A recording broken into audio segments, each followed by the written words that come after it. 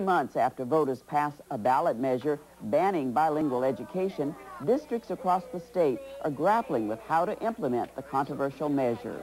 Also tonight, a special report on local relief efforts in the aftermath of the bombing of U.S. embassies in East Africa. Those stories tonight on This Week in Northern California.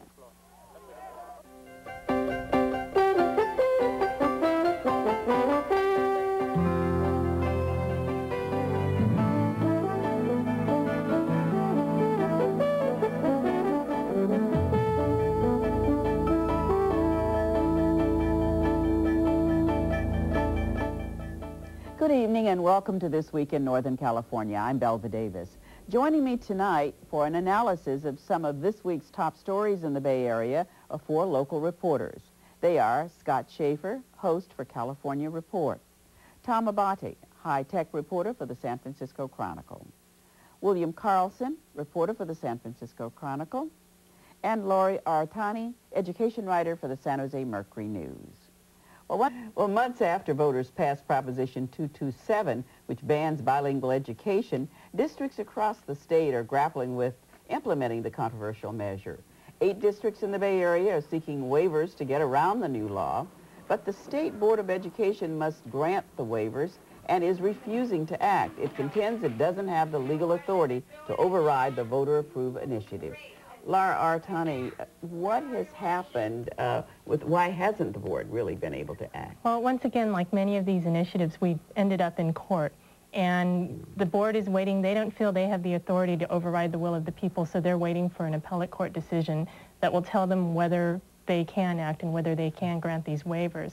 But even if a judge does rule that they have the authority to grant the waivers, that's no guarantee that these school districts are going to get them. The education law is written such that it's easy to get waivers, but here is a case where you have a board that has not yet said how they will come out on this, but is very attuned to what the people have said. So the districts seem to feel that they have the proof that their programs work, but it'll be up to the board to determine if that proof is good enough. In the meantime, you've got other districts throughout the state that are implementing Proposition 227. The interesting thing is, though, they're doing it in many different ways. In Gilroy, for example, in Franklin-McKinley, which is a small district in San Jose, they're doing a 60% English and a 40% Spanish. Well, for some people, that's not their definition of overwhelmingly in English, but the State Board of Education has given districts a lot of leeway in determining what overwhelmingly is. And so there's no real measure to determine whether or not a district's in violation or not. Lori, to what extent are election year politics playing in? You've got Delane Easton, who heads up the schools in California. She opposed Prop 227, and now her office has to implement it and can also grant waivers. And she's running against Gloria Amata-Tuckman, who co-authored 227, which ended bilingual education. It's put Delane in a very interesting spot, and she has pledged that despite her opposition, she's going to enforce the law as the voters have approved. Gloria Amata-Tuckman has made that a big part of her campaign. She has said that is one of the things that she's going to be watching, and that's one of the platforms that she's running on. The voters have spoken, and I'm going to ensure that the provisions of Proposition 227 are implemented. And she isn't sure if Delane Easton can be trusted, given her opposition. Are most districts implementing 227? Yes, most districts are implementing 227, and the State Board of Education has also put some more strings on it, in that in order to get certain federal dollars, districts need to certify that they're complying with Proposition 227. How have parents come down? Have parents asked for waivers for their children to have bilingual programs, or are they going along with the immersion? Well, that's happening right now. As you recall, under the initiative, the first 30 days had to be in English, but if parents chose to have their child in a bilingual program, they could apply for a waiver. In districts all over the Bay Area, I think you're seeing, it depends largely on the district. Some districts, a lot of parents have stepped forward and said, we want our bilingual programs. There have been some interesting things happening, though, in that a lot of districts were holding informational meetings about the waiver process. And so Ron Enns has been a little suspicious about exactly what they were telling their parents about getting waivers. Is California a laboratory test in this? I mean, what's happening in the rest of the nation, in Texas and other states with high immigrant populations. Are they watching California, or do they have something like that? They are actually, one state is actually maybe emulating California, and that's Arizona. There, Ron Enns has been down there. They're interested in crafting an initiative similar to Proposition 227. An interesting thing, though, is in Florida. Florida is going completely the opposite way.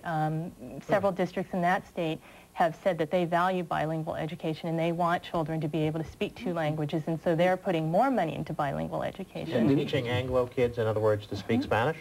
And Texas tried to hire some of our bilingual teachers, I think, didn't they? That's right. They sure did. What are teachers saying? How difficult is this for teachers? They still have the students that were going to come there anyway, whether we had this law or not, many of whom cannot speak English.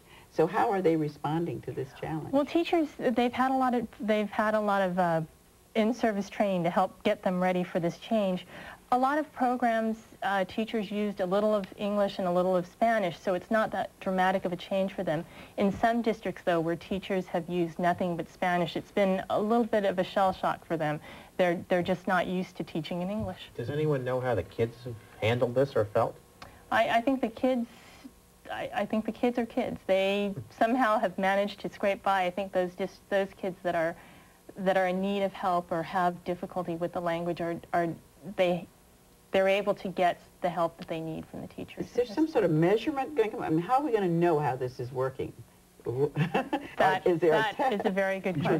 That is a very good question. Come back in 10 years and we'll give you the answer to that question. Right. But is there a formal program of assessment? Well, the STAR test is a way of assessing whether or not students are learning English, and then that'll continue, and we'll have standards in place. But that right now is the one measure that we have. But is it also whether they learn mathematics and history and so forth? And is there a way to know whether long-term the kids who are immersed into English will end up being better history or math students? Well, it'll take a while, but we'll see. Districts have ways of determining whether or not kids are learning, and we'll have that. Thank you very much, Laurie.